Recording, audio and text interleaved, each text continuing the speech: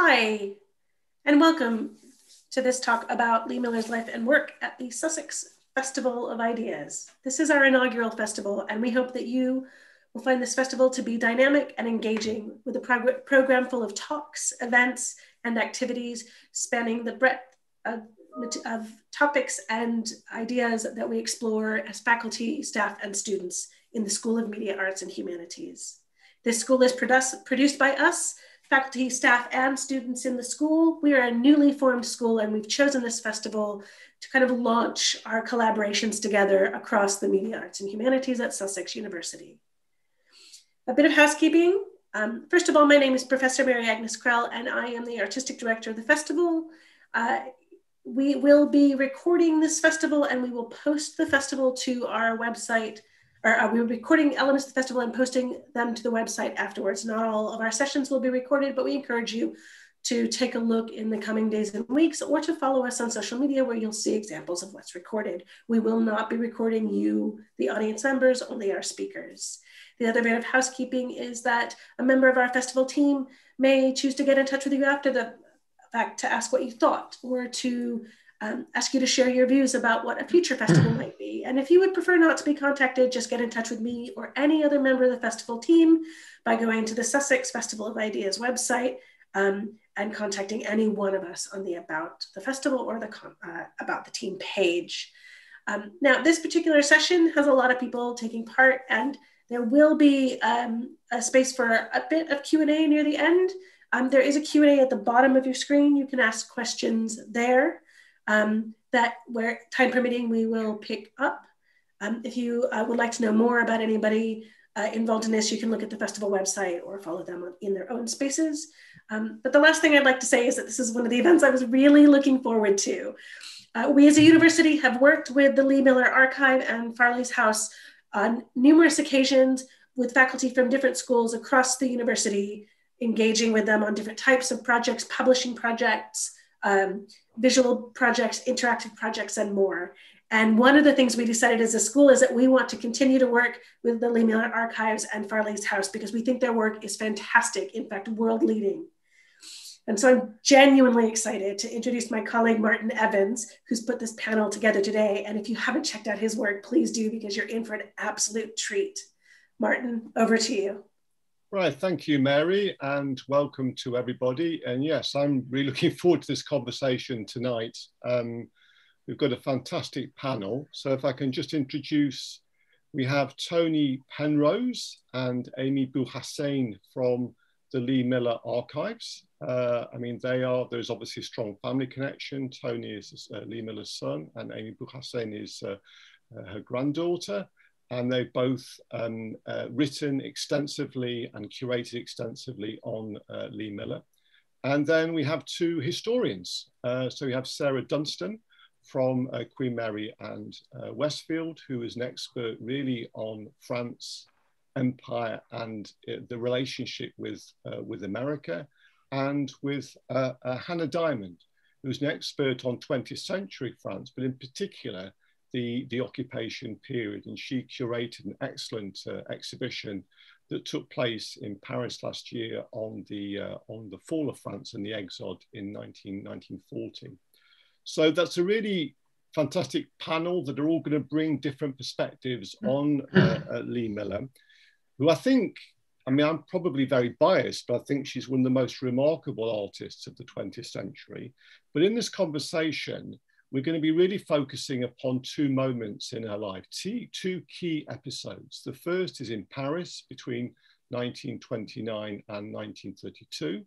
And the second is the liberation of France, Paris, and Western Europe in 1944 and 1945. I think that these were two transformative moments in her life, personally, culturally, politically, artistically, and really we're going to be looking at these from a variety of different perspectives.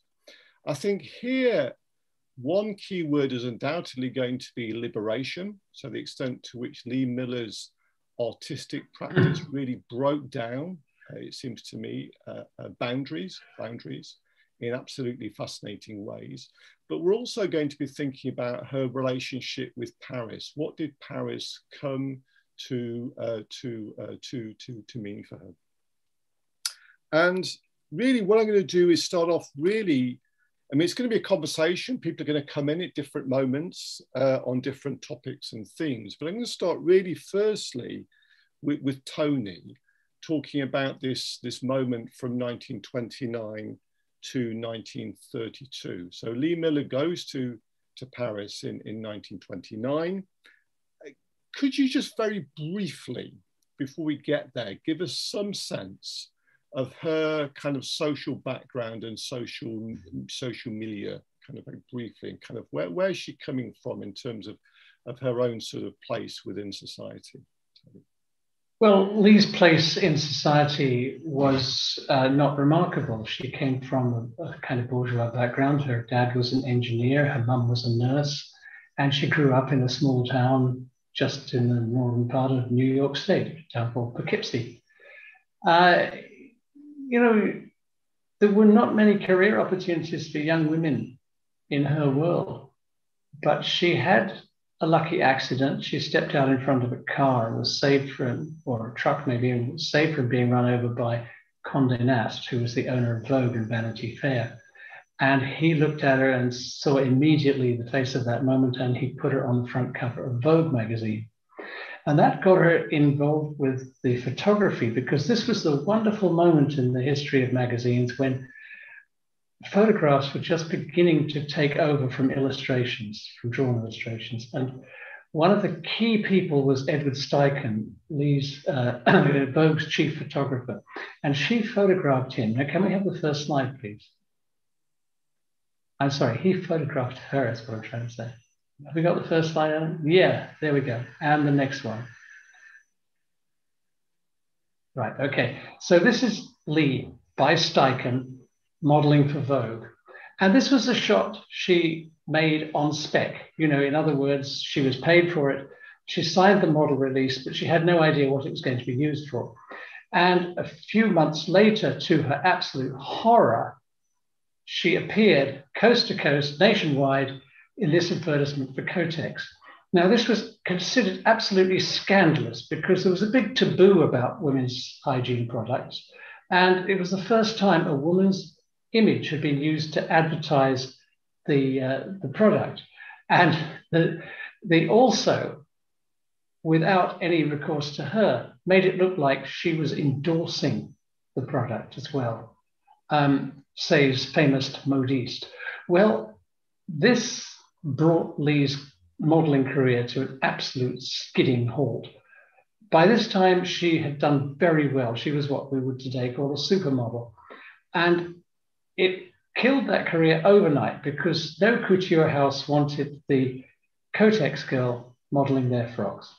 So that was fine. She said she had already been to Paris when she was 18 and in 1925. And she had a great fascination for the place. And Edward Steichen encouraged her, and he gave her the address and the introduction to Man Ray, the man whose name meant modern photography, an American living and working in Paris and part of the surrealist group of artists. So Tony, you said that she'd already been to Paris in 1925. And one of the things that you've always emphasized to me is this idea that she immediately, in some way, felt at home. What did that mean for her? Why did she have this kind of automatic affinity with Paris? Growing up in America, I think she realized that she was different. I mean, she'd had, when she was a 7-year-old, she'd had the most appalling trauma of being raped and infected with venereal disease. And I think that gave her a sense of otherness, a sense of not belonging in the mainstream. And as you can possibly imagine, Middletown, America, was kind of very disapproving and censoring of that kind of thing. So when she got to Paris as an 18-year-old, she describes how she walked down the street for the first time and she said to herself, "Baby, I'm home." She just felt so liberated, so free, and among people who did not disapprove of her or would not like to disapprove of her. What did that sense of freedom mean? You know, what was it did that mean to her? Kind of, Well, it's hard to describe because we've got no parameters really in our own life. But if you can imagine small town middle America being very, very constrained, and people were. Her mother was a member of the Daughters of the American, or she tried to be. She was a member of the Daughters of the American Revolution. That was the kind of family aspiration. This was a hard-edged, ultra right-wing sect of people who, women particularly, who felt that they were the guardians of the moral aspects of life in America at that time. And I think Lee was just one of those people who was not going to accept other people's values and other people's instructions as to how she was going to live her life. So was she very much a rebel against white Anglo-Saxon, waspish America? Is that absolutely situated? Absolutely. In fact, when she went back to America after the war, she recognized that she could no longer live there because she had become what she described as being too Europeanized. That's fascinating. And what happened to her in Paris? So she goes to Paris in 1929 with this idea that Paris for her is going to be a place of liberation. And can you just explain to us what happens to him in Paris? What happened really was that she needed to earn a living and she wanted to become a photographer. She had some experience of photography from her dad, who was an amateur photographer. And of course, also when she was working with people like Steichen, she was constantly asking questions. She had a mind like a sponge, just soaking it all up. And this, I think, had determined her career path. She could have been an artist, but she made some crack about she realized that every painting that was ever going to be painted had been painted, and therefore she wanted something that was new and exciting. And photography, of course, was new and very exciting at that moment. So that's why she went to look for Man Ray, because he was such a groundbreaker, such a innovative and person. And of course, he was a surrealist. And the surrealists firmly were never going to have anybody tell them how to live their lives. And how did the sort of creative and obviously personal relationship with Man Ray, how did that transform? How did she become a kind of surrealist photographer during this moment? Well, I've always said that she was a surrealist way back in America before the movement even had a name, because she had this way of taking responsibility for herself and doing things her way and standing or falling by the consequence thereof. So she wasn't going to be a conventional person. And the surrealists really epitomized that, because they, coming up, following on from the Dada movement, they were not going to follow the rules. The experiences of the First World War had shown them just how awful the society was that made the rules in the first place. So why should they follow them? And I think that appealed to her enormously. So there's a kind of affinity in terms of that surrealism being a rebellion against bourgeois society, which mirrored her own rebellion against waspish America. Exactly. Yeah. I want to talk about there's some of the two of the other images that you've selected. Adam, do you want to just move on from the slideshow, please, to sort of from the Well, she went to find Man Ray, and she was actually had an immediate affinity with him. She became his lover straight away, and in a way that was important, but not as important as the fact that she became his collaborator. And I think he loved her inquisitiveness, or at least that was one of the things that he always remembered about her later, was that she was always asking questions and she was always trying new things and wanting to do things differently. And that was very appealing to him because he was a great innovator and he loved just tearing up the rules and reinventing things. And straight away, they went off on holiday together to Biarritz. And that was the beginning. That was kind of like start as you mean to go on, because there was that intimacy, there was that affection, and that was that wonderful process of shared ideas. So Adam, do you want to just move into the next slide with of Lee? There we go. There she is. And here. So together, one of the most striking things that they invented, or Lee actually rediscovered, was the technique of solarization, which you see in all of these three images here. And it was a moment when she was developing some plate negatives in Man Ray's darkroom, and a rat ran over her foot, and she turned on the white light. Now, you just do not do that when you're dish developing plate negatives.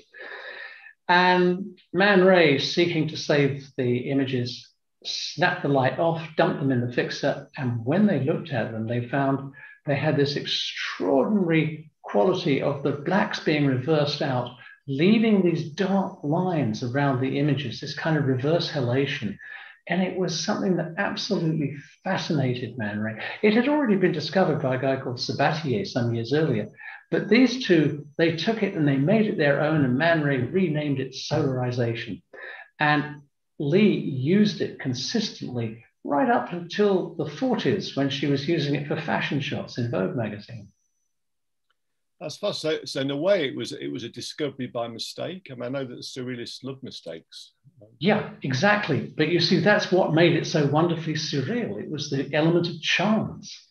And chance, in this case, had led them to this fantastic discovery, which they both used very creatively. I just want to ask you just one final question in this kind of introductory part, which is about her politics. I mean, you've talked about kind of, in a way, her rebellion against waspish America, but on the other hand, the kind of idea that sort of Quakerism or Quaker values were kind of important. Do you want to just say something about that? That would be really interesting. As far as we know, Lee wasn't a Quaker in the accepted sense, but she did go to a Quaker school. And the school was actually, like half a mile from her home. The principal became a great friend of her father's, which was surprising because her dad was an avowed atheist. But it wasn't the religion side that appealed to both of them. It was the humanitarian side. It was the idea of peace and freedom and justice and truth being such important values.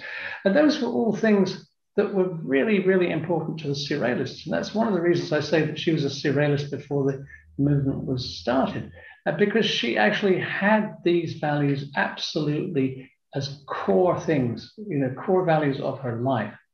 And I think that came from the Quaker influence, but it was something that she hung on to. And right through her life, we can see time and time again, these were the things that were important. I'd like to return to that at the end of the talk, really, in terms of thinking about this idea of the Quakers, the idea of bearing witness. And I think that's especially important in terms of thinking about what she saw and experienced in 1944. And politically, she was a socialist. And during the war, she was investigated by MI5 because they thought that she was some kind of communist, and they were very suspicious of her. Okay. So would she, I mean, many of the surrealists, of course, that she frequented did end up as members of the French Communist Party. Did she see herself as a fellow traveller? No, because they were deeply suspicious of the Communist Party, particularly after Stalin had so many absolutely dreadful atrocities and genocides and everything to his name. Paul Eluard had a perpetual kind of blind spot about Stalin, but not the others. No, well, certainly not Lee and Roland. They were very sympathetic to the principle of communism and the fact that the communists were the only guys that stood up to Franco in the time of the British non-intervention period, the Spanish Civil War. But no, they were not going to be part of any totalitarian regime. If you wanted a label, it would be something like an anarchist. Right, okay. So there wouldn't have been a flirtation with Trotskyism or a kind of... No, definitely not. You see, that was all the big firms. And they believed in the rights of the individual to make their own choices. Right, okay. That's really, really interesting. And so in a sense, really fascinating to think about that trajectory in the 1930s. Okay. Yes, it was way ahead of itself, wasn't it? Yeah, in terms of questioning on all sides, really, which is kind of really, really interesting. Okay, well, thank you, Tony. That's a really fantastic way to sort of start off the whole kind of conversation. I want to bring in Sarah now, Sarah Dunstan, because obviously we've got this relationship with Lee Miller, the American, in Paris. And I wonder if you could just unmute yourself, just to sort of say, in a sense, could you give us some context? Why were American avant-garde artists after World War II, why were they attracted to Paris? And what was their image of Paris? Yeah, I think that's a great question. I mean, I think for many Americans, Paris was the city of light. It was the So if you just come into your microphone a little closer so I can hear you. Is that better? Yeah, it's fine. Yeah, thank you. Okay. I was just saying, for many Americans in this period in the 1920s, Paris was the city of light. It was the cultural capital of the Western world. And many American writers, artists, musicians made their way to Paris as a kind of apprenticeship in their art during this period. I mean, you have, perhaps most famously, you have people like Ernest Hemingway and Gertrude Stein, who coined the phrase the lost generation, the generation of American sort of artists who find themselves in Europe, spend a lot of time in Paris, engage with movements like the surrealist movement. You have F. Scott Fitzgerald and his wife, Zelda Fitzgerald, who are there, T.S. Eliot, these leaders of modernism. You also have, incredibly like leaders of the African-American artistic sort of movements. The 1920s is a period which is associated with the Harlem Renaissance, but many of the African-American writers and artists who were leading lights of that movement spent time in Paris in the 1920s and the 1930s. So you have people like the sculpture artist Augusta Savage, you have the poets and writers Langston Hughes and Countee Cullen. For many of these African-American individuals, that Paris offered a kind of escape from the dynamics of race relations in the US. And that was true of a lot of different Americans. And as it was for Lee, right, Paris offered a very different kind of freedom, a very different kind of experience for them to, really work out what they wanted to be artistically and creatively. Okay. That's really, really interesting. So do you think in a way kind of Lee Miller was typical or atypical? I mean, typical. I mean, she's not typical, no, but kind of. I mean, I think she's very atypical in that she carves out a very particular route for herself. I think she shares in common with this generation of Americans who go over there this desire to explore and this understanding of Paris as a moment that is, really particular, that they can get something out of this that is different. But I think Lee's attitude, I think the way that she introduces herself to Man Ray, as Tony's just explained, I think is very particular to her. I think she has a very particular sort of vibrant personality and an attitude where she gets on with it. If she wants it, she's going to do it. I think that it might be interesting to draw a comparison between Lee and someone like the English heiress, Nancy Cunard. Nancy Cunard was the heir to the Cunard shipping line, who was herself a little bit of a free spirit, and she'd come to Paris. She was also a muse in the way that Lee is often cast as a muse, but like Lee, she chose to take on different creative endeavors, and hers were very much engaged with the African-American, but sort of wider African diasporic community. And she most famously edited a collection called Negro, an anthology, which was this extraordinary collection of work by Black writers and artists from throughout the world. And yet, like Lee, she is often understood mainly through her modeling work, mainly through her relationship with famous men who also had their own artistic and creative endeavors. So I think I would never describe Lee Miller as typical, but I think she did have some experiences in common with other people of her generation who are exploring Paris at this time. Okay, now there are three images that you selected from the Lee Miller archive. So Adam, if you could just move on to the next slide, please. Could you just talk to us about these images, Sarah, and say why you think they're important for us in terms of thinking about this moment in terms of Lee Miller's kind of creative journey? Absolutely. So these photos were actually taken in New York, but they're definitely the product of Lee's time in Paris, in France, because I've selected a set of 3 photographs, which are of 3 cast members of an opera called Four Saints in Three Acts, which was written by Gertrude Stein, whom I mentioned just before. And it's an opera that is considered a landmark in American modernism.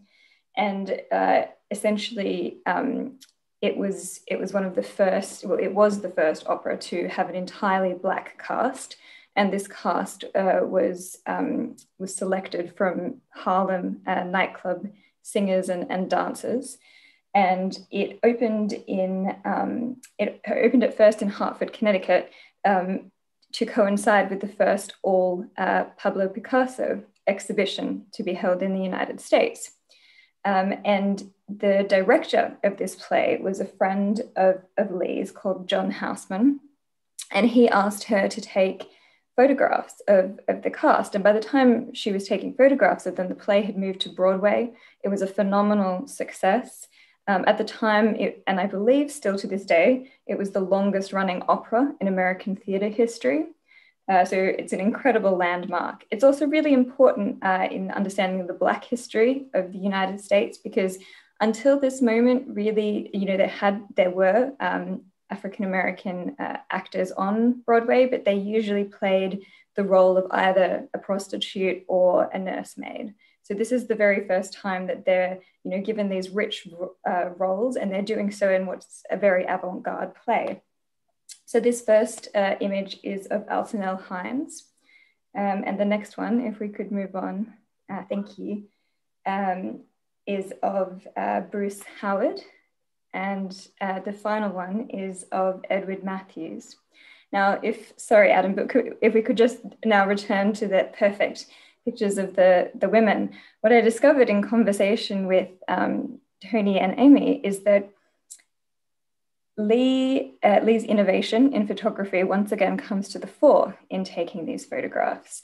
And she applied this red filter to these photographs in order to whiten the skin of these actors. Now, this was at the request of the actors themselves. Now, race relations in the United States are incredibly complicated. And in this moment in the 1930s, the African-American community faced a huge amount of discrimination, a huge amount of segregation. And there was a preference for paler skin. And as a result, these women who wished to continue their success in their careers theatrically really wanted to be portrayed in as light a way as possible. And so Lee helped them perpetuate this image and, use this red filter to help them affect the palest possible complexion. Now, to a contemporary audience, this is very uncomfortable, and this feels very, it doesn't feel right, but it is very reflective of the impact of racism upon individual, African-American performers and artists and women in particular, who were holding themselves to these standards of, a racist understanding of what beauty meant. And I think that that's an interesting insight into the context that Lee Miller was operating in. Okay. And what do you think it says in terms of sort of Lee Miller in a way being involved in a project like that, which is foregrounding the kind of creative achievement of African Americans in this way? What do you think it says about her and sort of her particular trajectory? Well, I mean, my understanding of Lee, and I'm sure that Tony and Amy will have more to add on this, is that she didn't have much time for racism. There's a story when she marries her Egyptian husband later on, where she, the cleric at the registry office where they're getting married, makes a big fuss about the fact that it's really not a good idea for her to be marrying a man of color. And she gets so angry with him and makes such a scene that the clerk actually, expedites the process of the marriage. So I think, Lee is very much someone who has no time for that kind of racism, and it is not, you know, she has friends who are from multiple different backgrounds and is not really, you know, at all, which makes her, you know, an unusual woman for her time and for her background. Yeah, I think it's very much this idea of the way in which she's kind of very much at the forefront of breaking down boundaries. Right, that was really interesting, really fascinating. If I could just sort of now move on, just ask just Hannah, please, really, because I think that what we've got now is Tony set up brilliantly kind of like the personal trajectory. Sarah's brilliantly given us a kind of this American Paris kind of relationship.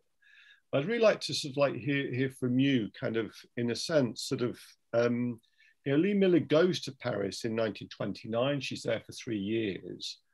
What were the kind of political, cultural and social context that she would have encountered in Paris and France at this time? You know, where's France kind of like politically and socially? Well, politically, that's a big question, I know. It's a huge question.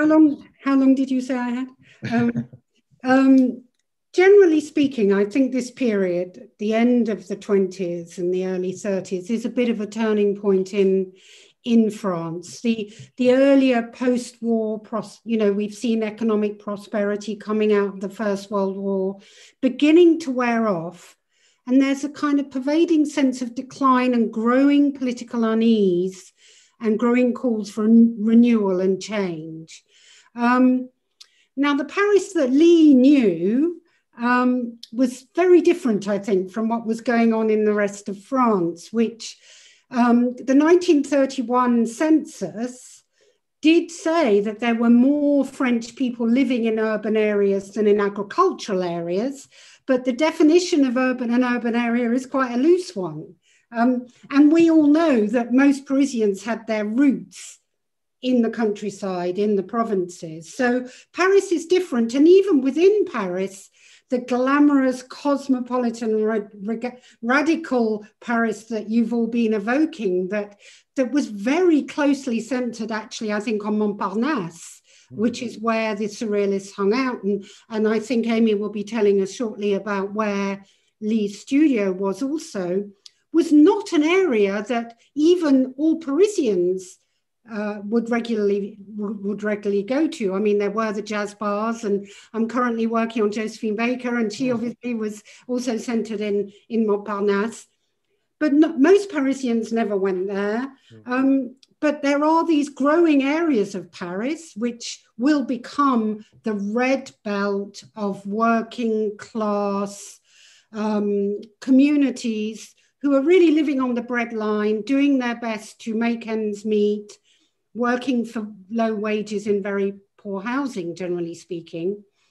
And this will be the kind of the troops of the Communist Party that was founded in 1920. That said, however, in this period, it may be that ordinary people weren't privy to the kinds of American contexts that Sarah's been evoking, but they were being encouraged to understand their place in the French Empire.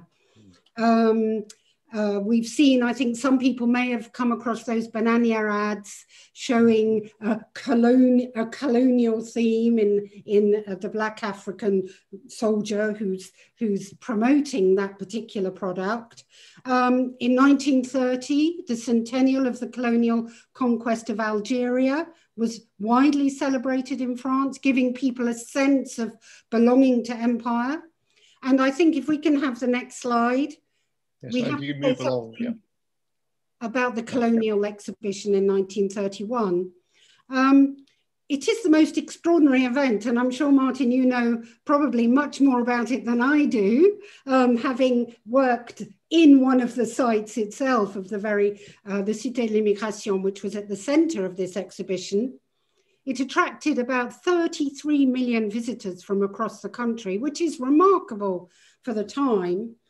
But it is the most extraordinary thing. Visitors were brought in to sort of, it was like a human zoo.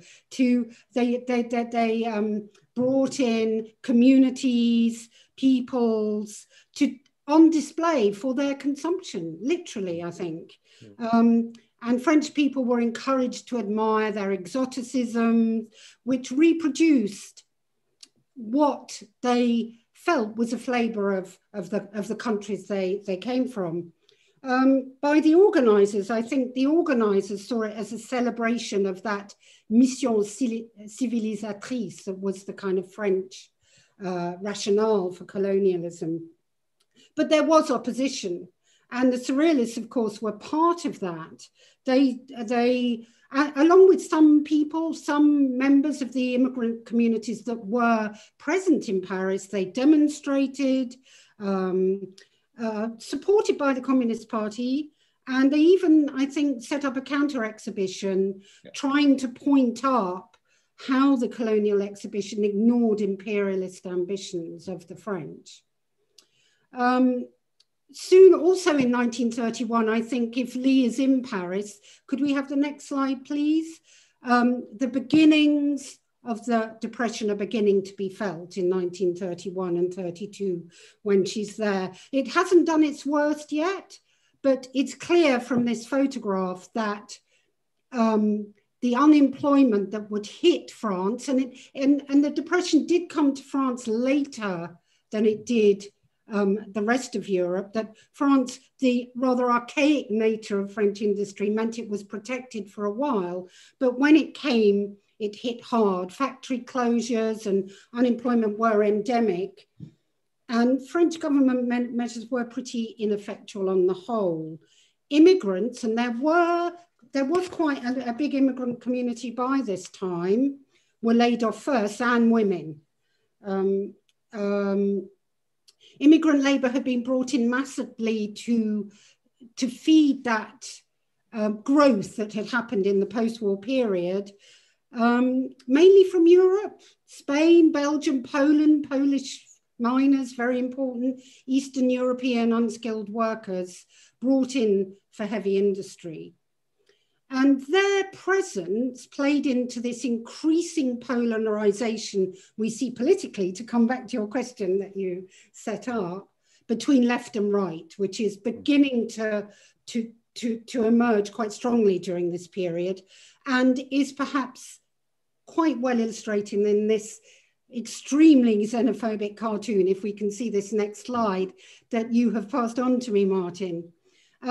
It's quite difficult to read the wording, but La France aux Français, France for the French, it's Quelle invasion de Métèque.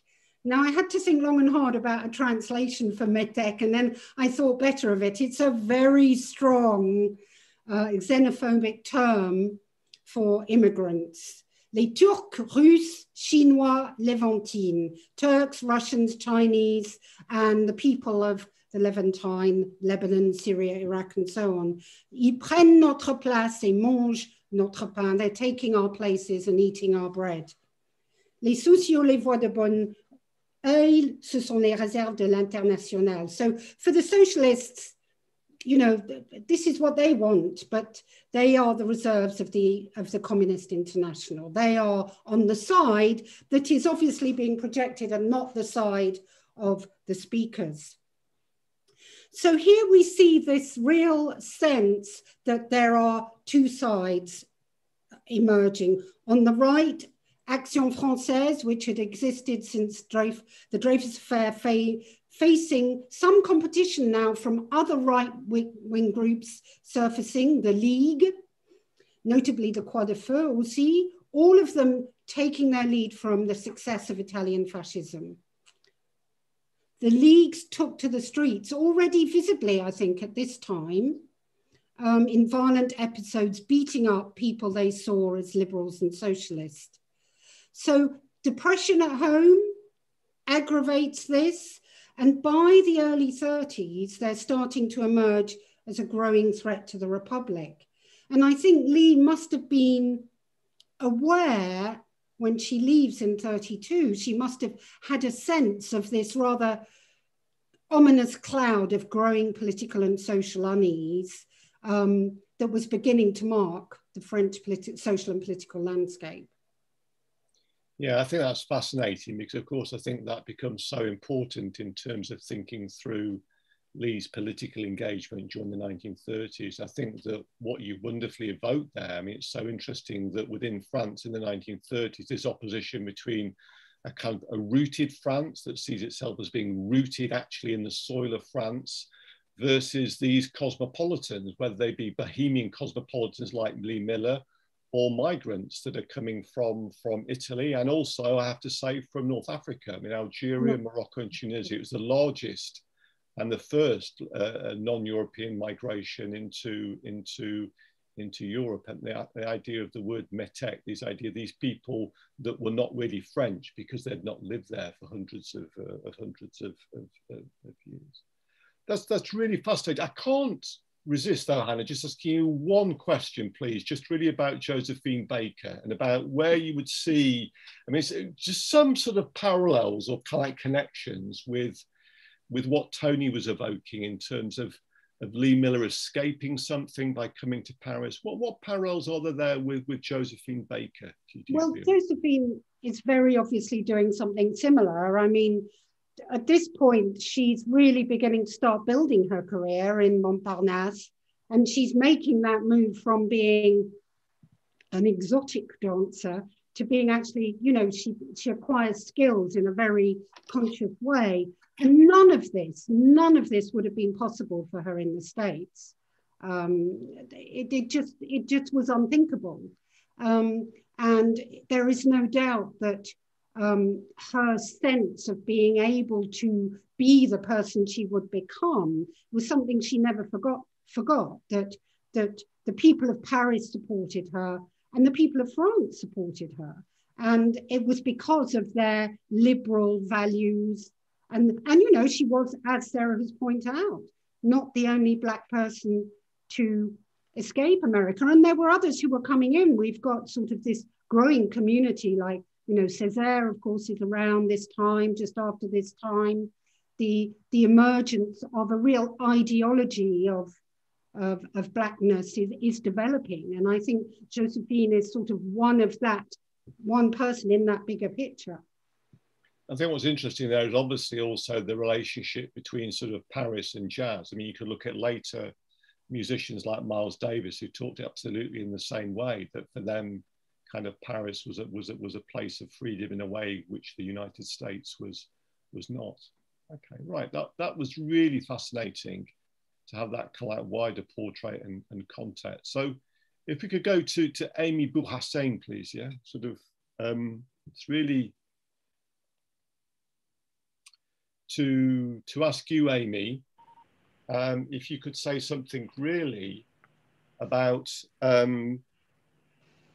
this idea of Paris, being transformed by this Paris moment. Kind of, you know, how did it transform her? In what ways? Was she a different person by 1932? I think so. I think it's a lot like what Hannah was saying about Josephine Baker, is that Paris gave Lee the space and the freedoms to be able to transform herself and change herself. She was able to leave behind Lee, the rape victim, at the age of 7, who had to lie about her experiences because at that time in America, it was the victim's fault usually, and it would have brought great shame onto her and her family. She was able to leave behind Lee, the daughter, and these other kind of things that had limited her from what she was able to do. I mean, she had been expelled from school about 4 or 5 times in America because most of the time, because she was just so inquiring and had so much imagination and challenged the teachers too much. And Paris gave her the space to discover who she really was and to be her, in a way, her true self. It gave her the chance to build on her experience as being a model. I don't know if you could put up the next slide for me, yeah. Adam. So it gave her the chance to build on being a model and to jump to the other side of the camera. Not only that, you know, she was a fast learner, and because she had all of the, you know, within a year, she's kind of working, you know, when she arrived, she's working with Man Ray, but then she starts also working with Hoynig and Hune in French Vogue studios, and Man Ray help her learn the standards that's expected by a Vogue photographer, and those standards are really high. And by the end of her first year in Paris, she's appearing on the pages of American Vogue and being published in French Vogue. And then the following year, she also gets published in British Vogue as well. And she sets up her own studio. I mean, doing that in most countries in the early 1930s for a woman is just a pretty tall order. And, you know, because women weren't allowed, you know, society didn't allow women to have their own businesses and conduct themselves in this way. But Paris allowed her to have her own studio, and that's on the top left is actually her studio stamp that she used from 1930 to 1932. And it was in the 14th arrondissement in Montparnasse, not far from actually Man Ray's studio, but also interestingly not far from Dora Maar and where she set up her studio too. So people are very keen to kind of lump Lee and Man Ray together the whole time she was in Paris, but Lee was very independent and had her, you know, the photograph below that is her in her own studios. Those kind of black spots on the walls are actually records that she's pinned there. So she's designed and decorated her own room, and she's really expressing herself. And this is the place that she used as her photographic studio as well. She's got surrounding herself by other artists' works too. Do you think, Amy, it would be true to say that this is one of the first examples of somebody that moves from being a model, so I suppose having her image defined by somebody else, to somebody that wants to work behind the camera in that way? Was there any precedence for that? I'm sure there probably was, but I haven't heard of one. There's always going to be one other one. The minute you say yes, then somebody finds an exception. But I don't know of anybody else that had done that. I mean, and she, you know, when she was posing for Steichen back in America, she'd known him since she was a kid, and he was very generous in kind of letting her see how things work and how she set things up. When she'd been in Paris before in her teens, she'd run away, she'd ditched her chaperone and run off and joined up with a theatre lighting course with Menges. And so she'd learned kind of lighting in her teens. And then when she'd gone back to America, she actually taught theatre lighting at Vassar College before she became a model.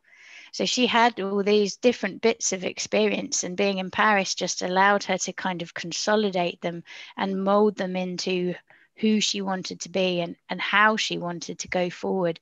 And she wanted to be a career woman. And I think one of the other things that's really interesting about her early childhood is that, you know, although she had an odd relationship with her father, he did treat her the same as her brothers. You know, there's a photograph of her with a black eye where you know, she's got into a fight with her brother.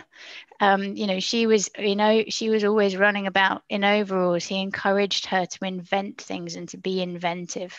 He gave her a chemistry set at the age of 8, which is actually one of the reasons she got expelled, because she fed some chemical to one of her classmates and they peed blue. And but it's that kind of thing that you know, she was always inquiring. She had this amazing technical brain as well, and Paris gave her the chance to really use it and to maximize her potential. Can you just briefly, I mean, she leaves in 1932. Could you just briefly explain why? And then how does Paris remain with her when she moves back to New York? She leaves in 1932 for many reasons. I mean, the best known reason is because Man Ray was becoming far too possessive and wanted to kind of own her. She'd already turned down his marriage proposal, and but there are other reasons. She didn't come from a wealthy background. She knows that if she's going to make the move, if she's going to continue to be independent and make the move back to America, she needs to go there and have work lined up. So before she goes, she lines herself up with an American dealer. Julian Levy, who's going to give her a show when she gets there. And she'd met in Paris. She has an offer of work from American Vogue as a fashion photographer for them. And she said she's found her own studio and some backers for it that she's going to set up and launch herself. Adam, can you just click one more? There we go. I forgot that was her business card from when she was in Paris. So she used her Paris kudos and the fact that she knew Paris had a reputation in America, and in the first, you'll see this, the newspaper cutting on the right is the 1st of November.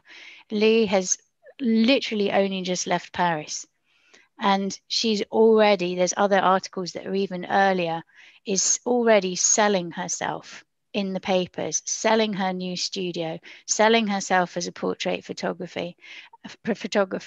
And in the words, she's in the way it's worded, it's, flaunting the fact that she has this Paris kudos. So the first one, she goes, Lee has reversed action and returns from Paris as an established photographer of the first water. And again, each article kind of brings home that she has this kind of exoticness of this Paris training. But could you just clarify, how is she using Paris here? Because that's, in a way, there's the Paris of surrealism, there's the Paris of communism, there's the Paris of revolutionary politics. Is that what she's marketing here? Or is it? I think she's using liberal Paris, the idea of liberal Paris, the idea of artistic Paris. And that's what she's trading on. If you go to the next slide, Adam, and click again. She even in her photographs that she's selling through her dealer's gallery, she's even signing her pictures Paris. If you can click one more time, Adam, you can see at the bottom here. These are pictures that she was selling through her dealer's gallery. And actually most of the photographs that were sold through the gallery at that period or remained in Julian Levy's collection, she's written Lee Miller Paris. She only has written the city name on those sections of photographs that were sold through the American dealer. On none of her other photographs does she write the city. We've got other pictures, other original photographs from Paris that she signed that weren't sold through America that she hasn't written the name on. So she very clearly knows that this is a cachet that is going to appeal to her market. So, and who are the people who buy these photographs? Who are the people that take them? I mean, they are the kind of the artistic kind of collectors within America. We're still trying to find out who bought most of them. We'd like to know where they are. What we know is the ones that weren't sold were then collected by museums later on. So we know of those ones, and every now and then an original one that was sold during her time in New York pops up, and it's very exciting for us. So would you say this is true? In a way, she's inventing an idea of Paris, or she's playing into an idea of Paris, which is one around fashion, around Coco Chanel, around an association of Paris with avant-garde luxury items. Yeah, Paris chic. I mean, don't forget this time also she's been published in American Vogue with for high-end fashion. Sometimes advertisements, sometimes it is perfume bottles. She even does a Chanel advert a couple of times as well. And then she uses Paris again when, in a different way, when she goes with her Egyptian husband to live in Egypt. It kind of turns into, it enables her to engage, and she becomes a really key part of the Egyptian surrealist group and their early years when they formed. The lady in the bottom right corner there is Amy Namir, who is a member of the Art and Liberty Egyptian surrealist group that Lee knew. Amy Namir was an artist in her own right, and she'd known Dali, and she was also connected to the surrealists, but Lee was the kind of strongest connection to the French surrealists, and because of Lee, she was able to she was constantly writing to Roland Penrose, who was sending her information, and she was also writing to others. I mean, and he was feeding her back kind of the Cahiers d'Art and other surrealist publications, and that she was able to share with them. And she was integral in the formation and the grouping together of the Art and Liberty group in Egypt, and that became the Surrealist group.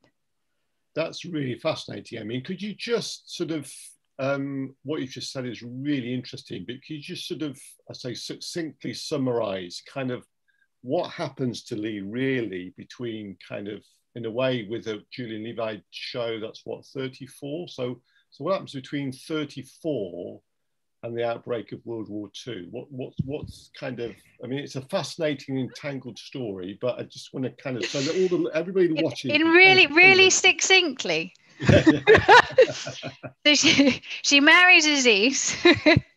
She moves to Egypt. For the first time in her life, she doesn't have to work.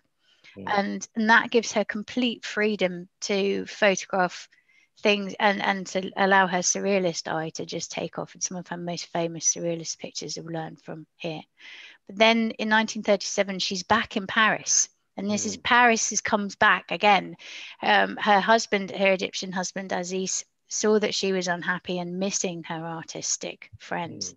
He sends her back to Paris. I mean, poor guy, if he'd known that night she was going to go on to a fancy dress party and meet Roland Penrose and then have an affair with him for 2 years and then leave him to go and live in London, then maybe he might not have been so nice and bought the ticket. But he was actually a fantastic guy, Aziz. And when Lee did leave him in 1939, he was incredibly generous, and he gave Lee a portfolio of shares because he said that he wanted her to always be able to be independent and to never have to rely on a man financially, which is a wonderful thing if you're suddenly being dumped like that.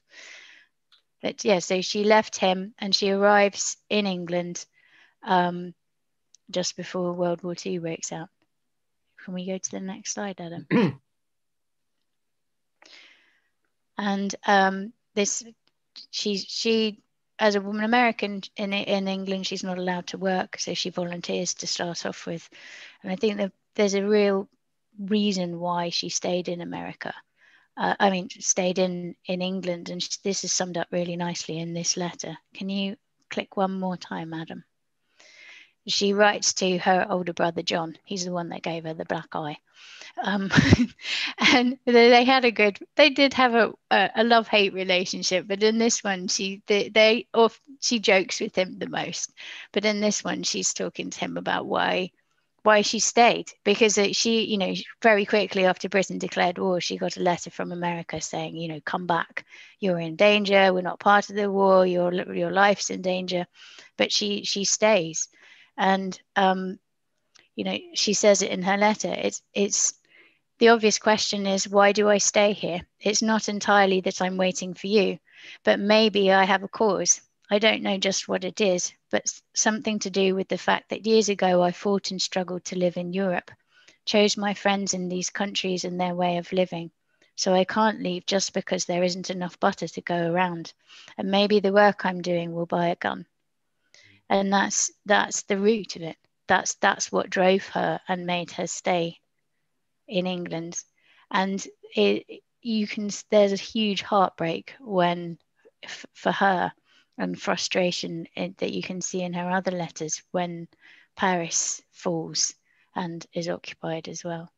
I just draw your attention to the solarized picture in the middle there. That's another example of her using a technique that she used in Paris as well. Right, that was fascinating. I mean, particularly fascinating her kind of pivotal kind of role in surrealism within Cairo and the kind of Arab world is absolutely kind of really, really fascinating. I want to sort of move on really to think about the war years, and particularly about this sort of second moment, transformative moment in 44 to 45. you've talked about the kind of her kind of sort of the impact that sort of the fall of Paris, France has on her. I mean, how would you summarize that, Amy? How would you sort of see, how does she live that experience? How does that feel for her? She gets frustrated. She writes another letter to her brother telling him to get his boots on and come over and help. She feels like she's not doing enough, but she knows she can't do anything else. Right, Sarah, sort of, could you sort of, in a way now, kind of, what happens to France during the war, and yeah, what then happens to Lee during the war as well, in terms of becoming a sort of journalist with Vogue? But in particular, if you summarize what happens to France now in the sort of in the light of the fall of France in 1940. I mean, in a very, very brief, reduced, tiny nutshell, France gets split up. Sorry, so you just need to come closer into the mic so I can hear. Okay, can you hear me? Yeah. Okay, so in a nutshell, France gets split up. Paris, for example, is in the occupied part of France, the German occupied part of France, and then in the south you have Vichy France. In terms of like a broader context of French Empire, in West Africa, Félix Houphouët rallies behind de Gaulle, who's gone to London and set up a kind of free French sort of state. The idea that the real France, the France of the Revolution of 1789, has not fallen. So you'll need to come in just closer to your mic because we can't quite hear. Okay, can you hear me now? Yeah. Okay, so essentially, I was alluding to the fact that France has fallen as a country on a map. It doesn't exist in the same way anymore, but it does exist as an idea, right? And I think this is really important to Lee Miller and Lee Miller's experience.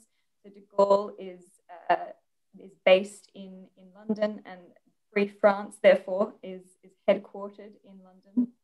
And whilst many of Lee Miller's friends, many of the artists and photographers and models, etc., that she knew in Paris are still there. Many of them become part of the resistance movement in Paris. So you have to move into the mic because we can't hear you. You have to move right near to the screen because I couldn't quite hear what you said. I'm afraid I really can't be any closer to it. It's like right here. Yeah, that's fine, yeah. Okay, so I'm essentially just saying that many of Lee's friends are trapped essentially in Paris. Those who have got out in time, some of them have ended up, many of the surrealists ended up in New York, for example. Quite a few also ended up in London during the war. So I think for Lee, there's this constant reminder of the France that was before the war. She's involved in a lot of the artistic movements in the UK and in London. There's a surrealist-inspired publication called the London Bulletin, where many of the people that are part of the surrealist movement, so people like Paul Eluard, Louis Aragon, their work is republished there, and Lee's photography appears there. So it's very much, she's part of keeping alive that spirit of surrealism and these movements and artists that were there before the war, that were so significant in the interwar period. She's part of that movement. In terms of her role as a photographer for British Vogue, I think there's a really interesting quote from Audrey Withers, who's essentially, I think, her boss at Vogue at the time. And she says that Vogue's job during the war is an extension of what she says is women's first duty, which is to practice the arts of civilization so that in happier times they will not fall into disuse. So Vogue at this time has taken on the mantle of, continuing what it means to be, British, these kind of cultures, so that, when the war ends, the whole thing hasn't disappeared. And to a certain extent, Lee is part of that, but I think she's also incredibly important in documenting women's experiences of the war in London and the UK. And I think that is really crucial. Okay. And in terms of you have D-Day that takes place on the 6th of June 1944, the invasion of France, and which will lead to the liberation of Europe. Lee becomes a war photographer for Vogue. I mean, there were 3 images that you wanted to talk to. What did you want to say about them? So Adam, if you could move on to the next image, please. Yeah, absolutely. So this first one is from 1944. It's at Saint-Laurent-sur-Mer. It's the airstrip in Normandy. And this is Lee's first trip to France as a war photographer. And to kind of backpedal a little bit, she's given permission or the accreditation to be a war photographer by the Supreme Headquarters of the Allied Expeditionary Forces. Many of her male photographer friends who are working, say, for example, for the American publication Life, so people like David Sherman, they've got these accreditation much earlier. And when she gets it and she gets permission to go, Normandy is where she goes first. And the 44th Evacuation Hospital, where the men in this picture are being evacuated from, is the first place she goes. And this is quite traumatic for Lee. You know, she sees a lot of suffering, there's a lot of injury. And she talks about the sort of horror of seeing people in this kind of pain. In her, I think it's her return to France as this kind of photographer, she's in Brittany and Saint-Malo. And whilst Hollywood, for example, makes a lot of the idea of the intrepid girl reporter, the reality is that women journalists during this time period they're very restricted in where they can go. But accidentally, Lee ends up in a kind of combat zone because Saint-Malo is not as controlled by Allied forces as it was thought to be. And so she's actually sort of there on the ground as they sort of confront, I think it's a Colonel von Orlock who's having a kind of last stand in this area. And so she takes a series of incredible photographs that capture really what it's like. And I believe she's, one of the very few women in this area because it's primarily soldiers, it's a kind of live site. And she gets into quite a bit of trouble for this because she, the Supreme Allied Expeditionary Force headquarters that I mentioned earlier, after Lee's, found to be there, they send around a memo saying that no women photographers or journalists are to be anywhere near this zone or any kind of live action zone in the future. So it's incredibly significant. I mean, she captures, I think, the first instance of the Americans using napalm. And I think that is that's an incredibly important thing. And there's this quote from David Sherman, who's her friend, when he sort of finds her after this. He says that, he's very critical of her. He says, oh, she looks like an unmade, unwashed bed at this point because she's been in the same uniform, the same clothes, right? And I think this sort of tells us something as well. Like, I don't think she's a woman who is usually very well coiffed. She's a woman for whom style has been an incredibly important part of her life, right? She's very good, as Amy has just been telling us, at selling herself, at branding herself, at selling Paris. And this is a really different new stage of her life where she is seeing firsthand this suffering. She herself is not exactly living a decadent and luxurious life, taking these photographs and being alongside the soldiers. And I think that there's something really interesting and important about that. And she, after she's been sent out of this zone, she ends up in Paris. And she actually, runs into some of her old friends, including, I think, Pablo Picasso, who says, you're the first GI soldier I've seen, and you're a woman, Do you want to speak about the other photo images that you selected from the archive as well?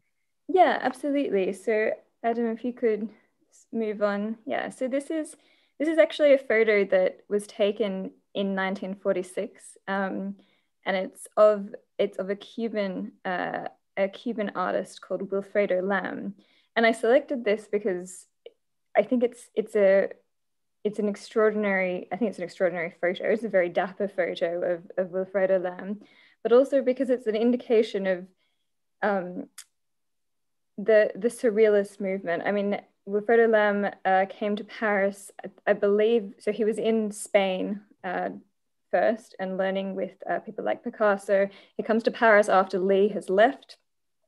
He's incredibly innovative and avant-garde artist who becomes involved with some of the cultural movements that Hannah mentioned. So for example, Aimé Césaire, Léopold Sédar Senghor, who are considered some of the fathers of the political and cultural movement of négritude.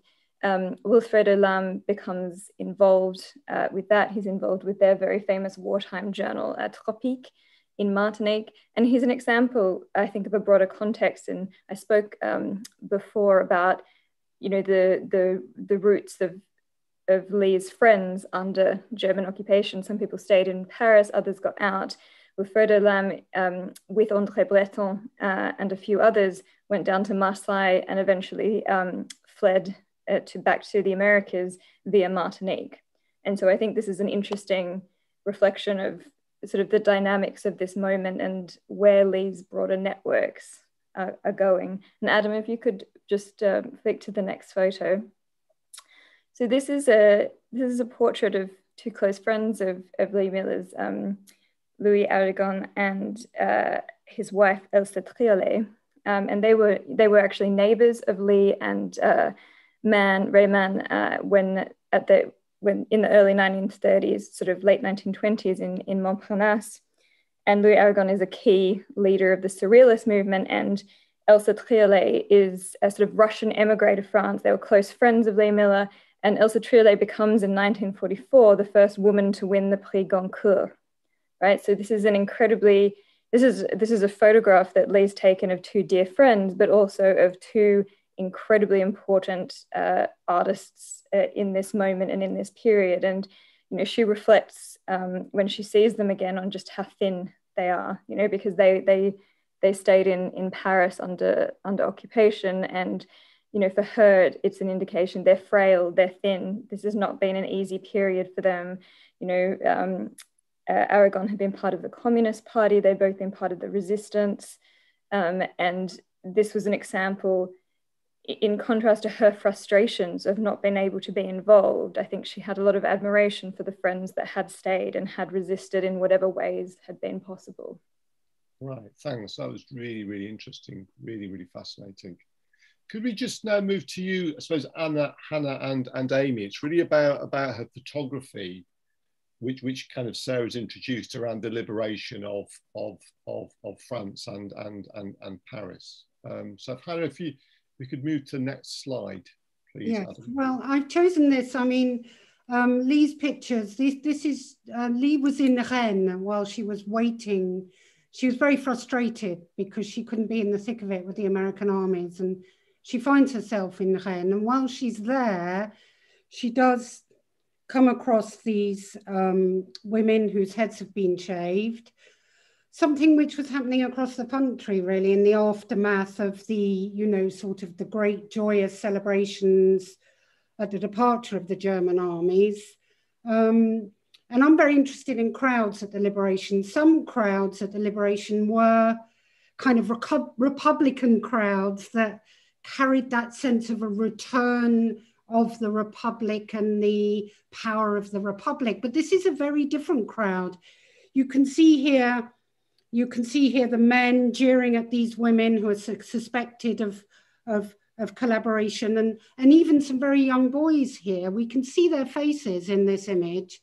And I think one of the really valuable things about Lee's body of work for historians of this period is the extent to which she commentates her images. So she gives us these pictures, but she also narrates them. She narrates them in her letters. She narrates them also in the articles that she writes to go along with them. So we have a really quite a clear idea of not what's just happening in the frame, but what's going on outside the frame. And about this picture, she tells us that she happens upon these girls actually, and she's raced ahead of them to get the picture. And everyone, because she's in her uniform that she had made, everyone assumes she's the person who's actually found these women and arrested them. And she's being congratulated. And at the same time as these women are being jeered at, and I think we get this kind of real picture of these contradictions of what's going on in this liberation moment. And if you look at the next picture, which I think is a picture of the same image, somehow Lee's got herself into a position that she's above the crowd. And she's literally, in a sense, I think, I am above this, you know, I am not involved in this activity. But what is also really telling in this part of the image is the women. And I have seen many, many, many pictures of women whose heads have been shaved. Sometimes we know who's taken them, sometimes they're by Allied soldiers, sometimes we know where they are. But here we can see that there are many, Lee has taken this, and there are many women in the picture, and that is quite unusual to my mind. The women were so caught up sometimes in these crowds. Okay, so she does that day, only we think that day or the next day, finally make it to Paris. And she's very pleased about that. I think we think it's around about the 27th or 28th of August. So the actual drama of the resistance battles and the withdrawal of the Germans has passed by the time she gets there. And Lee writes to Audrey Withers, editor of Vogue, saying, I won't be the first woman journalist in Paris by any means, but I'll be the first dame photographer. And she is determined to chronicle her vision of Paris. The fighting's over, but the festivities are ongoing. And if we can have the next picture, she does give us a sense of the feeling of how those festivities look and how it feels. And I love this picture of the victory celebrations at the Maison Paquin, because we are there. We are in Lee's shoes. We are looking up at this building and we are seeing the faces of those women hanging out of the windows. Importantly, I think this photo reminds us historians have written much about de Gaulle's famous speech at the Mairie de Paris a few days earlier, where he emotionally talks about how Paris liberated herself and made no acknowledgement to the not insignificant part played by the Allies, of course. And here we see clearly how, as elsewhere in the capital, there is an acknowledgement of the part played by the Allies. The flags are there. Yes, the tricolore, the French flag, but also the American flag and the British flag. And really across Paris, buildings were decked out in this way. People spent time sewing their own flags. In the museum that I've been involved in, the Musée de la Libération, there's a wonderful liberation dress that someone has sewn. And you know, we can see these women in this maison couturière, this fashion house. They had what they needed to be sewing these wonderful flags. And then finally, this last photo, which I think also captures for us very intensively another facet of those celebrations of the liberation. Lee has called this Les Mademoiselles avec les GIs. I think we get a sense, again, these three women, they're all in the same dress. They've been planning this for weeks. They've probably made the dresses themselves. It's not in color, but they could be red, white, and blue, couldn't they?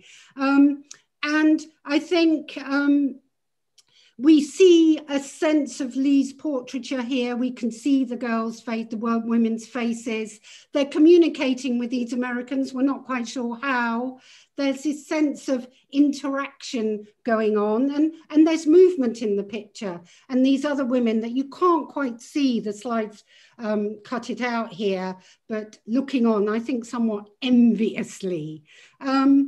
Lee draws our attention into the text she writes to accompany this picture to the simplicity of their makeup, the self-styled hair, the way in which they've done their hair, but they've done it in a quite simple way, the straightforward look of that fashion. And she pitches this as a kind of taunt to show up the recently departed uniform Nazi women who wore these really sober souris gris, you know, they wore these very, the women in uniform, very sober looking. So the much gayer look here.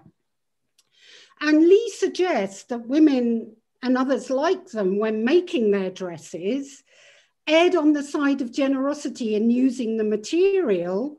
They used as much as they could so the Germans couldn't have it, so that they benefited, so that even sometimes wasting that material, a kind of little gesture of resistance, if you like. And I think the value of Lee's commentaries and the images she has left us as historians is she offers us insights into these rebellious areas that we'd otherwise easily, I think, just not be aware of, and we'd miss out.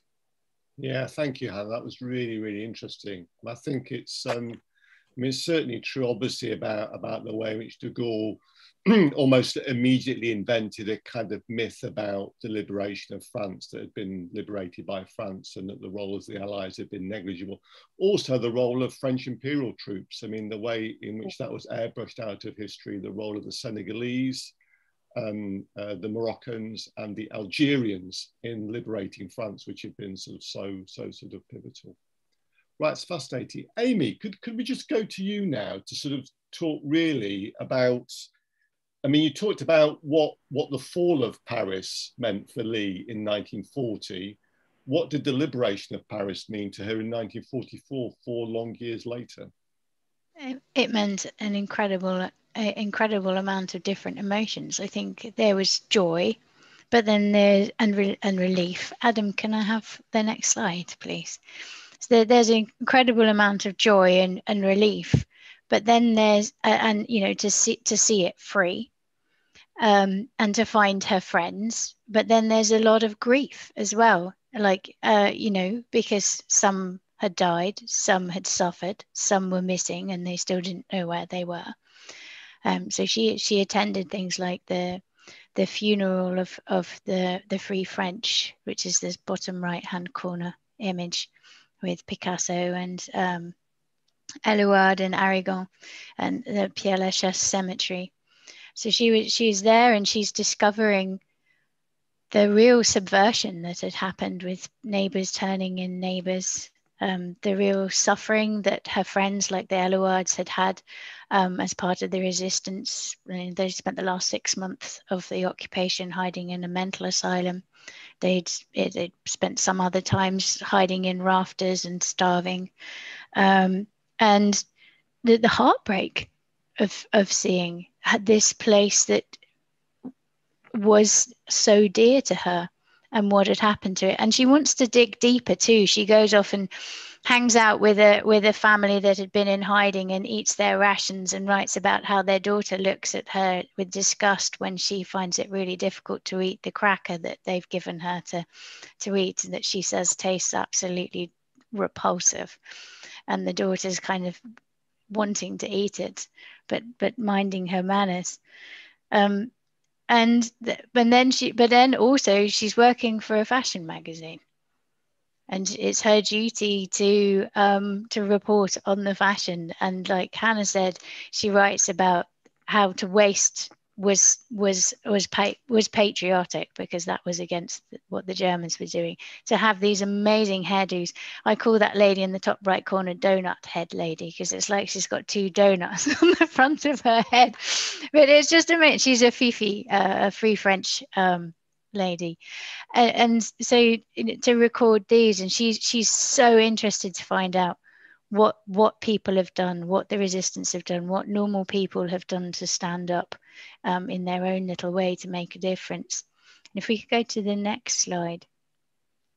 And she's asked by British Vogue to use Paris from that point onwards as her base, and she does. And they ask her, obviously they're desperate. Britain and America are desperate to see what's happened in French fashion, because they'd not seen anything. So straight away, she's looking up friends of hers like Schiaparelli. Schiaparelli wasn't there initially, but she'd left her studio boss, so she got access to her stuff. And then when Schiaparelli did come, she covers her new line of clothing, because Lee and her were friends. So she's covering that. She's sending that back to Britain and America, and the British had such a violent reaction towards it, because they saw these women with these, they'd gone through years of austerity and short skirts and scrimping and saving and make do and mend, and here is these kind of luscious long pleated dresses using lots and lots of material. And they made the mistake of publishing them without explaining that this was an act of resistance, and that's why they had this amount of material. Although a lot of the times, the dress that the model's wearing is the only example of what there was.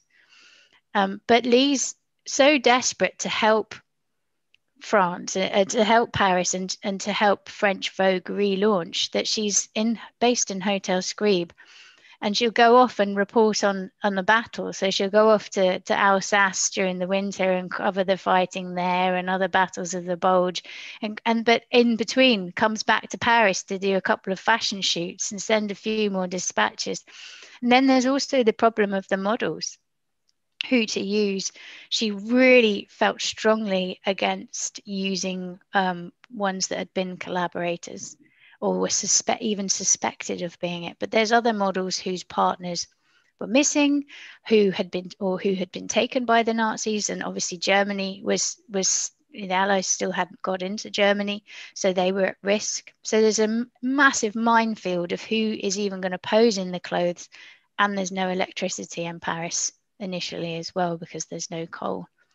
But she's also wants people to fall in love with Paris again. So she's taking these pictures like the couple running in front of the Eiffel Tower there. And Adam, if you can click again for me, and another time. These are appearing in this. She's reigniting the romantic vision of Paris and sending that out over the world, and actually even to France, because Cadran, although it was published it was an Allied publication, it was published in French and distributed in France. This is the back cover of the 4th edition of the magazine. That's really interesting, the extent to which, I mean, all of these kind of images, the kind of contradictory messages that they kind of transmit or give off, but in a way, as in you were talking earlier within New York, that now she is actually projecting an image of Paris that actually the world is really thirsty for, and you're kind of like almost feeding it and kind of sort of perpetuating it. Would that be true? Yeah, I think so. I think she loves it so much, and she's so joyful that it's free again and that she's back there again, and she wants to do her bit. So she's now becoming part of the myth. She's now going to build on it, and she's going to kind of push that romantic vision of Paris. Okay, right. That's really, really, really interesting. Could you just say, I mean, we're coming to Tony in a minute. Could you say, so she's now working, doing the fashion shots, but then alternating that with actually working on the front line in Alsace-Lorraine and in the Battle of the Bulge in December 1944. I mean, is that an easy thing to do? It's quite schizophrenic. Just kind of, I mean, she was also at the liberation of Luxembourg. She was in Belgium. She was all over the place. But always going eventually back to Paris to submit her, to write up her notes, or she'd write them up on the way and then she'd send them off, and then she'd do a bit more fashion, because the Liberation edition of French Vogue didn't come out until January 1945. Right. I think one of the things that's really interesting about her reporting and the photographs, obviously, as I understand it, Vogue would have been a monthly publication. So that's a different dynamic to those journalists which were being expected to produce something on a daily basis, in a way that did allow her to do something that was possibly more forensic or more kind of digging digging deeper to find the kind of hidden stories in terms of this moment. Yeah, and British Vogue and American Vogue had slightly different submission dates. American Vogue was slightly later. So, and I mean, the clearest example is actually when she covers is later when she covers the liberation of Denmark. Her notes are stolen, and so she has to rewrite it and doesn't manage to get much information. She only manages to get about 3 or 4 pages of manuscript to British Vogue in time for their publication, but she manages to type up the rest and get another 20 pages to them in time for American Vogue, and they do a much more kind of fulsome article. So these would have been some of the first images that people both in Britain and America would have seen of Paris post the liberation. Particularly the women, because in this particular time in Britain, women didn't read the newspapers, and that was why a publication like Vogue was so important to women, to the war effort, because the women and the women's war effort was huge, and in keeping Britain going. Britain at home going. And they were, Lee was doing, before she went to Europe, she was doing articles, many articles that encouraged and tried to make fashionable things like short hair, because women were getting their hair caught in the cogs and things in factories and scalping themselves or actually getting seriously injured. Okay. Right, thank you. That was really interesting, really fascinating. Okay, can we just return now to Tony, please, for the kind of final section? And can you just explain to us about how Lee Miller goes to Germany and, in a way, her coverage of the kind of final downfall of the Nazi regime?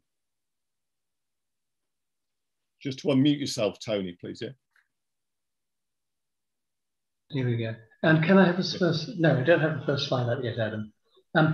Yeah, Lee crossed into Germany with the Allies probably in early April, and she went into Aachen, and then she just kept going with the US Army as it fought its way east.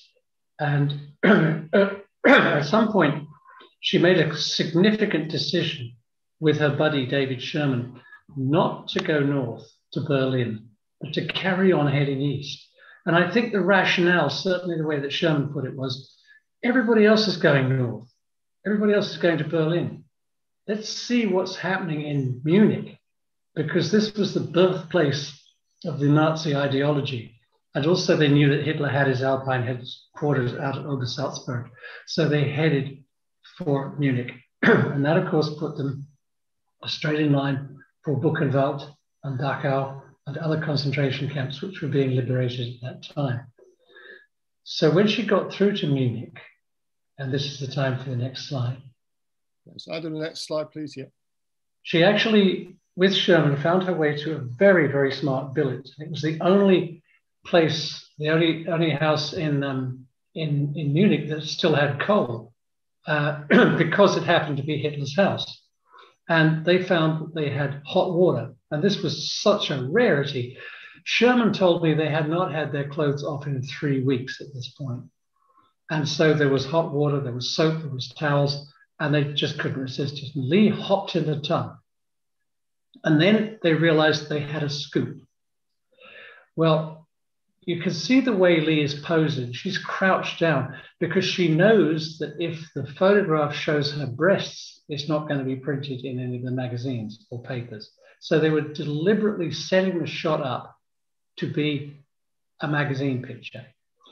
Then they wanted to signal how they felt about being in Hitler's tub. So you see the little kitsch sculpture on the right. That's by a sculptor called Rudolf Kasbeck, who was a great sort of buddy of all the Nazis because he did these kind of really sort of stiff, ugly kind of conventional poses. And I think she put it there because it was a reaction to the fact that Hitler had had this exhibition of degenerate art in Munich in 1937, which showed one of her greatest buddies, Max Ernst. And so I think she's saying here, okay, Hitler, if this is your taste in art, it sucks. You know, give me surrealism. And the most important thing in the picture, though, here of the setups is the photograph. Adam, can you give me the next picture? This is a photograph by Hitler's pet photographer, Heinrich Hoffmann, a revolting specimen himself. And he made this image, which actually became the kind of key Nazi icon. Next one, Adam. And the next one. And it was replicated right across Germany with the line, Ein Volk, ein Reich, ein Führer, große Deutschland. One people, one state, one leader, great Germany. And frankly, it chills me to the marrow to hear morally bankrupt populist leaders using that kind of phraseology all over the world at this moment. But actually, it's not the photos that are the real key to this image. Adam, can we click again? The key is, you go again, one more, is the boots. Now, the morning of this day, these boots carried Lee Miller around Dachau concentration camp as she witnessed the liberation. And the war had become very personal to Lee when she came through Paris because so many of her friends were missing. Many of her friends were Jewish. The fashion industry was run with Jewish people, Jewish seamstresses, and they were gone. So many of them were gone. Anybody who was a dissident, anybody who was a communist, they were gone. And so as Lee was going around Dachau, she was looking into the faces of the dead and the dying to see if any of them were her missing friends. Now, she's sitting in Hitler's tub. And those boots are stamping the filth, the degradation, the ash, the vileness of Dachau into Hitler's nice, clean bath mat. Can you click again, Adam? That's symbolic. But actually, there's something that you can't see in this image, which is way across Germany at 4:45 this afternoon, Hitler and Eva Braun had killed themselves. Lee is not sitting in that tub as Hitler's guest. She's a victor. And that is a key difference. Well, the shot goes on from here. Can I have the next shot, Adam? Because she hopped out. And then, next one, Sherman gets in. You can see the boots are different. You can see his clothes are on top of hers. You can see Kazbek's little sculpture and the photograph are still in the same place. But the key difference is Lee has tilted up to include the shower head, because that morning they had been looking at communal shower baths in Dachau, which were actually gas chambers disguised as shower baths. And so here is Sherman sitting underneath the head of a shower, and Sherman was Jewish. There is such a massive metaphor and hidden meaning in that image. Everybody thinks it's just a spectacular picture of Lee in Hitler's tub. But actually the way she organized it, the way she stacked up the clues inside that picture make it an enormously important image. And in a way, a surreal image, because all the action is beneath the surface. That's fine. Do you want to just say, I mean, that is absolutely fascinating. Do you want to just say a little bit more to the people sort of watching this, that, do you say a little bit about who Sherman was, who David Sherman was, and the sort of yes, certainly relationship with Lee Miller? David E. Sherman was actually already a highly distinguished Life magazine correspondent when he arrived in London in 1942. And he and Lee became buddies. He was quite a lot younger than Lee, about 11 years younger, but they became buddies and they were very close. And it became a ménage à trois with Roland and Sherman and Lee, because Roland was by then a captain in the British Army and he was away from home and there were still bombs falling on London. And he wanted there to be somebody around Lee who loved her as much as he did, to take care of her. And he knew that Sherman would go to any lengths to look after her. And then, of course, they didn't go to Europe together, But very quickly they met up. Sherman found her in the siege of San Malo. He was going through the sort of blasted streets filled with rubble. And this boy says, "Hey, mister, take my picture, put it in the paper." That was the kind of GI call to the journalist. And because it was Lee, and she'd been there for 5 days before he arrived. And so they became this incredible duo, crossing Europe together, looking out for each other, helping each other as much as they could. And that lasted right up more or less until this moment, because May the 8th, about a week after this picture, the war ended and Life magazine dragged Sherman back to the United States. And that meant Lee was on her own, and I think very lonely in a way. Afterwards, Sherman and my father remained the closest of friends, and Sherman became one of the most important people in my life. Why was that? Why was that? Why did he become an important person in your life? Because he was incredibly supportive. When we discovered the Lee Miller archive, we invited him to come. He was coming to Europe anyway, and he came and he just told us what was what and what things were. And he was incredibly helpful. He then wrote the foreword for Lee Miller's War, which is actually what we were going to publish first. Then when I started writing the Lives of Lee Miller, he sat with me. I mean, he was in America, but I used to send him each chapter as I finished it. And by return of post, it would come back with neat little pencil marginalia all the way through it. And he was so encouraging, so encouraging. You know, he said the most wonderful things to me. He said, after I'd finished the chapter on Dachau, he said, "I can't believe you weren't there. You made it so vivid." And I thought, well, thanks, but actually that's because I've been talking to you so much. At the beginning of the conversation, we talked about this idea of bearing witness and that being kind of something that was sort of important for Lee. What impact do you think seeing what she saw in Germany in 1945, what did that have upon her, do you think? Upon her? Yeah. Nearly lethal. The impact was such that she was suffering in post-war years acutely from what we would today call post-traumatic stress disorder, but it didn't have a name then. You know, it was not really understood. And the idea was you put up and you shut up and you drank a lot of whiskey. And she did drink, and she became very alcohol dependent. And it was probably the worst chapter of her life, because she just, I think, could not come to terms with the destruction, the loss of her friends, the guys that had been tortured to death in these death camps. And it must have weighed very, very heavily on her. I mean, we in the archive know just how corrosive long and sustained contact with the images are. What it was like to be there actually for real must have been absolutely devastating. But the most incredible thing was that she had the resilience and she had the willpower to claw her way up out of this. And she eventually, she got off the booze and reinvented herself as this amazing surrealist gourmet cook. Now, as I understand it, one of those was about her going to Paris in the late 1950s.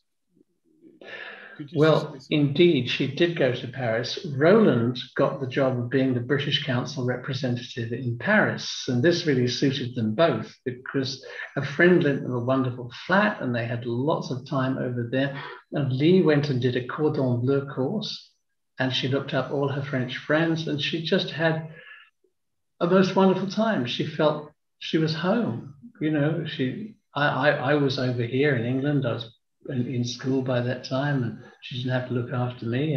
And she, I think, regained a little tiny bit of that freedom that she felt when she walked those streets as a teenager saying, "Baby, I'm home."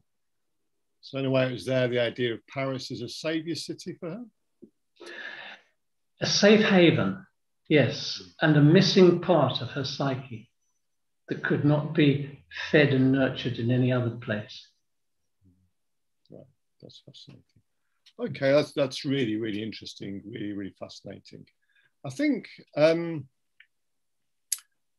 what I want to do now is really just sort of to kind of return to each of our speakers and to get them to sort of like really think about. We've looked at these two, we've explored these two kind of seminal moments in kind of Lee Miller's life in Paris in 29 to 32, and then in the liberation of Western Europe in 44 and 45.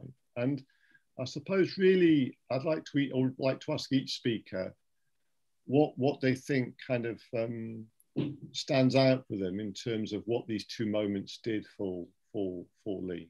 And it's quite a lot to ask, but I'd be really interested to find out your kind of like reflections. And is it okay if we start with you, Hannah, please? You just want to say something. What do you think these two moments, like having heard what you've heard from the discussion, the conversation, what do you feel stands out for you in terms of these two moments in Lee Sorry, Miller's Martin. life?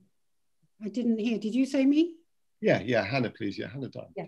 Well, I think one of the things that sort of leapt out for me, looking through the photos at the archive and from what we've heard today, is how Lee has been able, even as a foreigner, to bring us these insights about the French and about France and about Paris.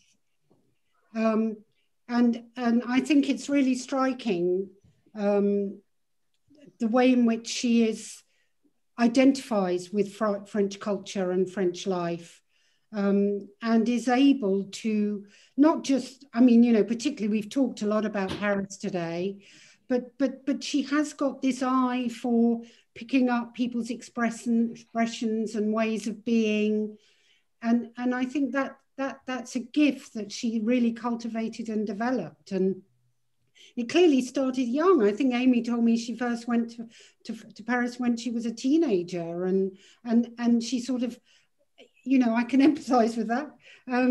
She sort of felt this bond with Paris, and she uses Paris throughout her life as Tony says, this safe haven.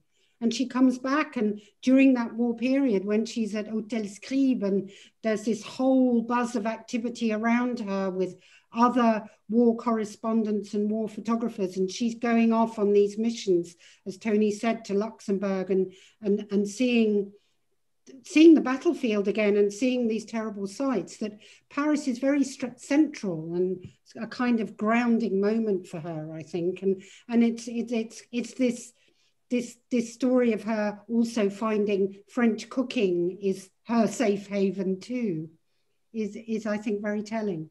Yeah. And what do you think, you talked about the idea that what Lee Miller did is that she, as somebody who was an outsider, but who developed definitely a kind of, she became a kind of, I mean, I don't know, what is it that's said about, you know, if you live in Paris before the age of 25, then it becomes sort of you for the rest of your life, or part of you for the rest of your life. I think it was Hemingway that said that. I mean, is it, but what were the insights, do you think, that she brought to thinking about Paris through her photographs as a kind of outsider? Oh dear, that's a big question. The insights. I mean, I think she understood space. She uses it. I was really interested in Amy's pictures, the way she uses the Eiffel Tower. You know, she knows how, the way she uses Paris. She sells Paris, doesn't she?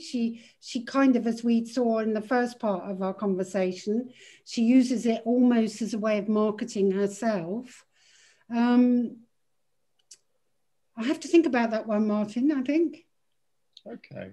And I was just very struck in the images of the women of the shaved heads. I mean, there, the photographs are revealing some very ugly truths about the liberation that was being experienced, this joyful moment, but the idea of retribution and revenge. I mean, that was quite a courageous thing to do, it seems to me. Yes, I mean, most of the pictures of head-shaven women actually were taken by Allied soldiers and by outsiders. There are some people You know, people weren't allowed to use cameras. So a lot of people didn't have cameras there. There are some taken by French people and some that appeared on postcards, but the vast majority of images that I've seen in collections are not taken by French people. That's really, really interesting. That's really, really interesting. Okay, Sarah, what did you want to say, really, in terms of, from this conversation, what do you feel about these two moments in Lee Miller's life? Can you hear me? Yeah, yeah. I agree with Hannah's analysis, and I would add to that, you know, one of the things that really strikes me about Lee is that she, you know, is constantly striving to define herself and to carve out a space that's not contingent upon her being a woman, right? It's not, I think we see this over and over again. There's an expectation about how women are supposed to behave, and then there's how Lee behaves. And I think often she's talked about in reference to her relationship with men, with very talented men. And I think what really strikes me about a lot of the pictures, both from her time in Paris, but also from this sort of 1940s period, is how she photographs women and how she seems so dedicated to a portraiture that is so authentic, that shows them as they might wish to be seen. And the sympathy with which she, or at least it seems to me, the sympathy with which she photographs these women who've been humiliated with their heads, you know, being shaved, I think is, you know, she shows their humanity. And I think that that's something that, you know, is really significant. And she talks, I think there's a quote from early on where she's, one of the things that draws her to photography is that she's so struck by the way that different photographers can make her as a model look completely different. And I think that, you know, there's something really fascinating in thinking through, you know, especially in the context of Lee's position in surrealism, right? You know, there are many surrealist women artists and painters, and who are often understood primarily in their role as muses, or in their role as the wives or partners of more famous husbands. I mean, I'm thinking of people like Jacqueline Lambert, but even, you know, people like Frida Kahlo and Salvador Dali, kind of, you know, they're the wives, and the kind of messy network of artists. The women are often understood in relation to their relationship with men. And I think that's something that Lee is constantly striving to, you know, show women in their own right in these periods. So do you think, in terms of the history of photography, is she breaking with a male gaze? That's a big question to ask. That's a big question to ask, and I'm also not an expert in photography, but from an amateur's perspective, I think she's certainly offering a unique perspective that is not necessarily from a male gaze. Okay, thank you. Can I ask you, Amy, what do you want to say? I mean, these two kind of like pivotal moments in her kind of like amazing kind of creative life. I suppose the question I would like to ask you is about the way in which other images of Lee Miller that have been constructed. What is the image that you, I mean, as a granddaughter of somebody that's involved with the archive, I'm not saying it's the official line, but what is it that you in particular would want to foreground and recover from these two moments? Do you think is crucial? As in a photographic image, or as in a kind of theoretical image? Well, both. I mean, it'd be fascinating to hear your thoughts on both of those. But I suppose, first of all, in terms of her kind of like creative, her creative journey. I think a lot of it's already been said by Hannah and Sarah. I would add that, you know, when I said earlier about how Paris initially gave her the space and the freedom to be able to reinvent herself, it also gave her the space to challenge the male view. And in her Paris early work, she does take images that challenge the way that men look at women. There's quite well-known pictures of her two pictures, which is of a severed breast from a radical mastectomy that she carried across Paris and set up on a plate in French Vogue studios, and took two photographs of it before Hoynigan Huné found her and threw her out, and the breast. And it's more in it, and in that period, she's taking self-portraits of herself nude, of her close friends nude, but she's in those nudes, she's giving herself and her friends back their bodies. It's a very different, it's a very different to the sexualized pictures that Man Ray is taking of her, and where he's chopping, a lot of the time he's chopping her up and she's got no head, or it's her lips, or it's her eye. She's giving them back their bodies and showing, but also at the same time showing how the beautiful forms of them. And I think that's quite an interesting way of looking at her too. She challenges as well as reinvents herself. And she also challenges when she's in Paris. She challenges what she sees with what's going on. She challenges the rules. As a war correspondent, you weren't allowed to cover combat, but she does, and she got put under house arrest for it. She in Rennes, she's tormented because she is disgusted by the collaborators, but at the same time she writes that the two girls that are being spat on and jeered at are, you know, they're really young, they're in their teens, if that, they're sisters, and that she thinks that they probably just didn't have the education to have known better, and she feels sorry for them at the same time. So there's this, it's an interesting way of her being able to challenge what's going on too. Right, that's really, really interesting. And particularly about what you were saying about the mastectomy, because in a way anticipating the much later work of, say, somebody like a radical feminist photographer like Jo Spence, who was such a kind of pivotal kind of photographer in kind of bringing those images into the kind of public gaze in the 1970s and 1980s. That's really, really fascinating. Yeah, and yet if you'd said to her, are you a feminist? She would have said no. Would she? Why? Why would she have said no? Because No, it's a label. It's a label. Surrealists don't have labels. And then, you know, she challenged things, but and also don't forget that there's lots of different types of feminism. And in her day, it was a very different type of feminism, that the multi kind of views of feminism that we have now. So yes, she would have definitely rejected it as a label, but she'd certainly challenged throughout her life and didn't see why why there should be different rules for men and for women. Right, okay. Right, that's fascinating.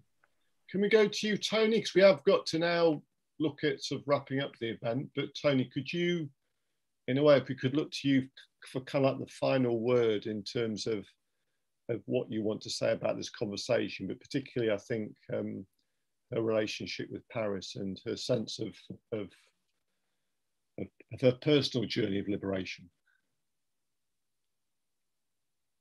If you can just unmute yourself, please, Tony. It's such a difficult and complex thing to respond to. I've greatly enjoyed listening to Hannah and to Sarah in all of this. Paris meant so many things to Lee, but most of all, it meant liberation of her. And I think it was like her spiritual home. And for her, it was probably the place that she did best and felt freest in her life. When she was there were no constraints. When she was there with Man Ray, there was no constraints. There was no safety net. There was nothing. She flew with nothing except her own wit and her own talent to sustain her. And I think that is such a fantastic moment in anybody's life, is to be independent and succeed in such a way. And you know, the society, the French society, the French culture and so on was just a perfect fit for her. Everything from the food, the clothes, the wine, the language. And it just was like her soulmate, really.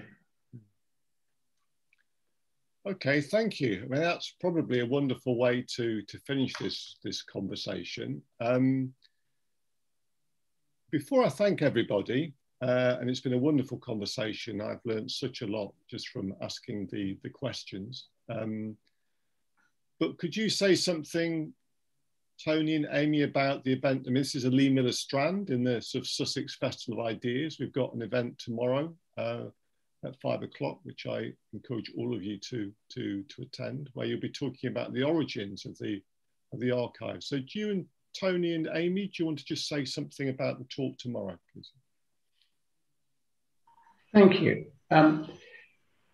It's actually it's a talk put together by Amy, and it's called Attic to Archive. And I think I'd better let her just give you the outline of it. He's been modest because it's put together by both of us, and he's the one that discovered the archive. But it's so it's a double-hander.